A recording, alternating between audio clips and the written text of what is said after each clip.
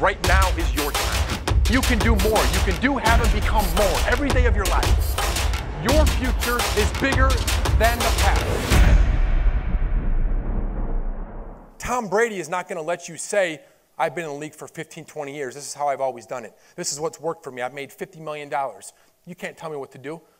You'll be thrown out of there because that's the culture they built. And we have to do the same in the business world.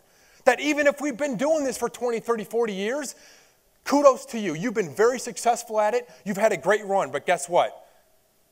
How many people have rented a movie from Blockbuster recently? I promise you this. You might hate change. You might dislike change. But I know something that you will hate even more. Irrelevance. Irrelevance. Your ability to change and want to change has to be greater than the possibility of you being irrelevant. Because that is what happens to the organizations that do not adapt day in and day out to the moving and never-ending constant change in the business world.